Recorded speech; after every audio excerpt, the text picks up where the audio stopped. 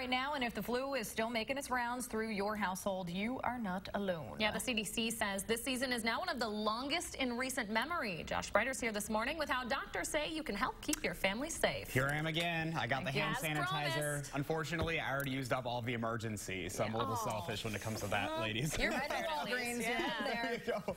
Well, the Centers for Disease Control and Prevention says this year's flu season has been one of the longest since 1997 when it started keeping records. So far this season, up to 41.3 million people showed flu symptoms, with up to 19.4 million visiting the doctor and as many as 610,000 hospitalized.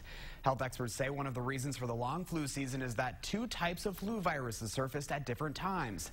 The beginning of the season was H1N1, and as that went down, H3N2 viruses went up. St. Mary's Hospital nurse epidemiologist Ellen Smith says this new information from the CDC is something they too have been seeing in their emergency rooms. I would speculate that we're on the downhill slide and that you'll see some cases going on for the next several weeks, and then it'll phase out probably in the next month or so. But it's not unusual to see a random case here or there almost any time of the year now. While flu cases are declining, Smith says the viruses can still spread even in the warmer weather. That's part of the reason why she still encourages you to get the flu shot if you haven't done so already.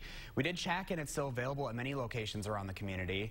Now, while it has been the longest flu season in more than a decade, it hasn't been very severe locally. Smith tells me there's only seen about a third of the cases so far this year compared to last year, and only half as many as the year before.